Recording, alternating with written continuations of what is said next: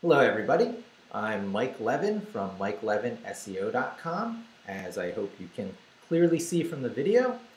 And when I launched this website on a Raspberry Pi running Arch Linux using Pygreen under Python as its web server, I went in full steam ahead and I didn't stop to do much house cleaning. So Pygreen serves the files from whatever directory you're running it from. And I'm running it from what happens to be the home directory of root. Not too much downside to it, except your home directory is used for a number of other things like configuration files of your environment. And I'm at the point where I want to start customizing my Vim. Now, not that I'm a big fan of customizing, because I like to be familiar with any system I sit down on with as close to the default as possible. But nonetheless, with such tiny little commands as syntax on in your Vim configuration file, bam, you get color coding. And it makes it so much more pleasant to look at the file.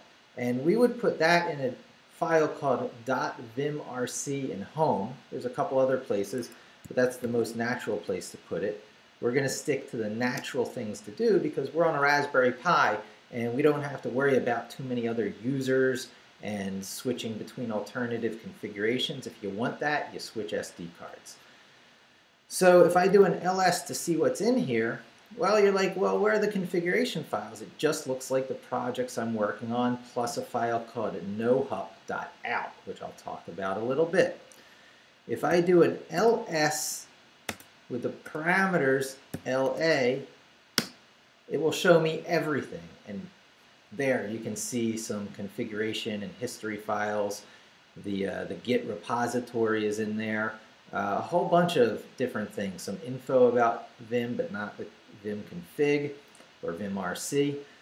So what we're going to really do is move our web hosting of Mike Levin SEO into either a subdirectory here or into /var, which is a traditional place for this sort of thing with Apache. But I think a subdirectory of home is really just fine. Now, to make sure that I have all the latest, I'm going to do one more git commit, push it up to GitHub, and then pull the project down into a new location, stop the web hosting the way it's running now, and then restart it from the new location. So I used a command called nohup, N-O-H-U-P, to run Pygreen so that I could close out of a command window. And that's what's responsible for this nohup.out file. I guess I'll start with that. How do you turn off something that you were running without a command line interface or any sort of GUI where you could drill into menus? Well, it turns out the way you do it in Linux is you just kill the task. And to know what task it is, you need to know its ID.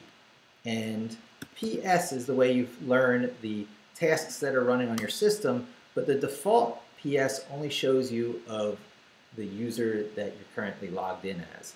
This is running as a system task, so you have to use PS parameters A for all users, U for extended information, and X.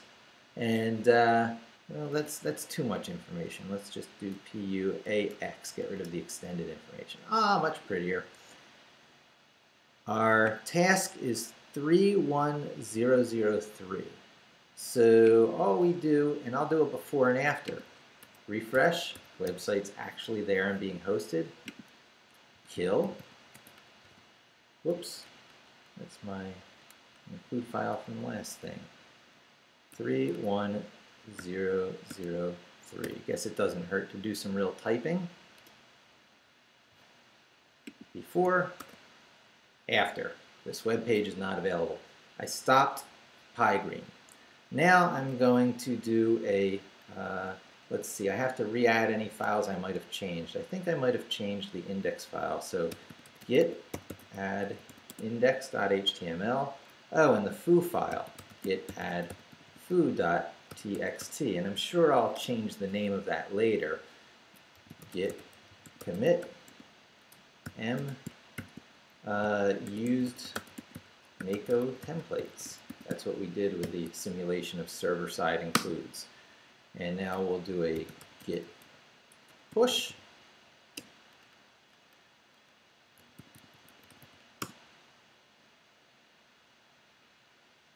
Voila. I've been going over to GitHub to prove to you with number of commits that it's actually going up there, but I don't think we need to do it this time. All we need to do is another ls. Let's see, I'll do an LA to see everything. And now I am going to remove everything having to do with this project out here because we don't need it here.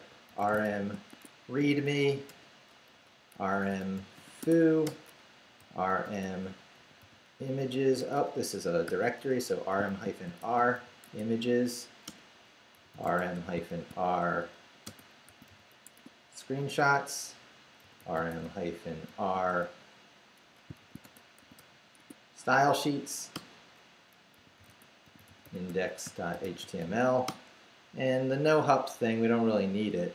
rm, it's not part of the project, but it serves no purpose here anymore. ls-la, we'll see how cleaned up it is. All it has here is the fact that it's a repository, and we don't need that. I'll get rid of the whole git repository, rm-r.git.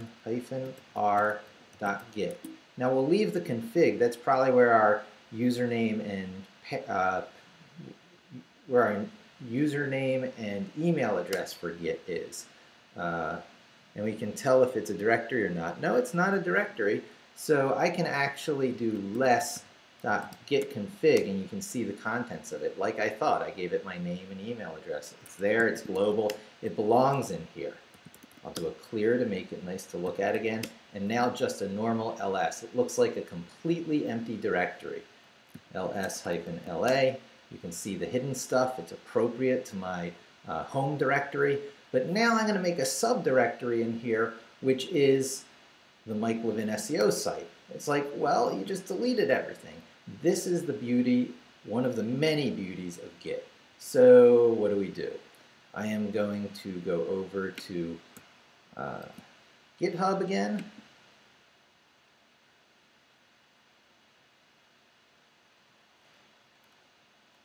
Go into the project.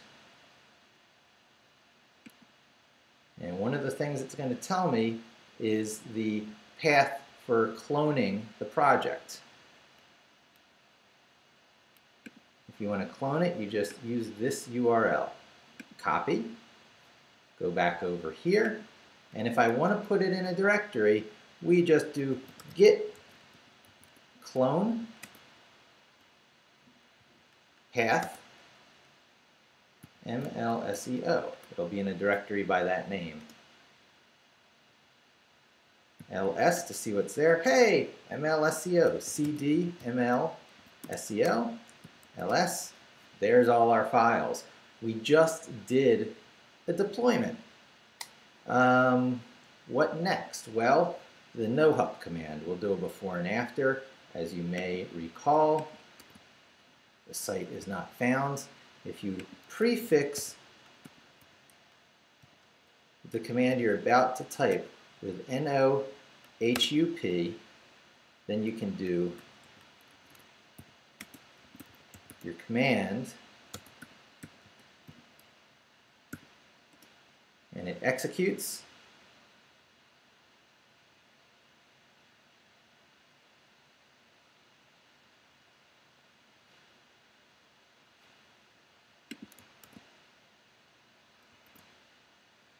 There we go, it's hosted again. Now, the interesting thing about nohup, and I'll show you the task is running. No, it's still locked up the terminal, but if I close out of that terminal, if I didn't use the nohup command, this would have stopped hosting. The fact that I did use it means I can log back in. I'll go to 80 by 25 just to have a, or 80 by 24 to have a traditionally sized console.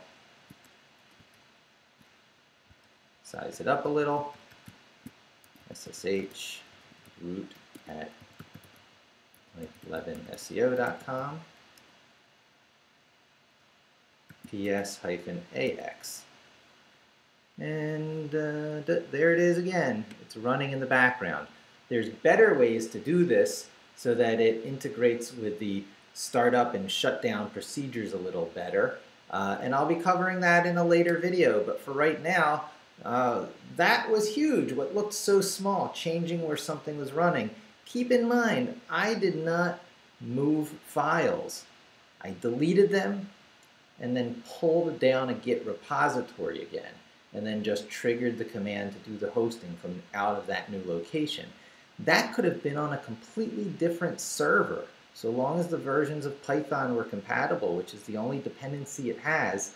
Oh, and the other handful of things we installed, like PyGreen itself, that are outside of the repository. That is how you can make many instances of this, move it between servers, and a whole array of other things in addition to the obvious of just keeping your code safe. So thanks for joining me today, and I hope to talk to you again soon, and don't forget to subscribe. Thanks.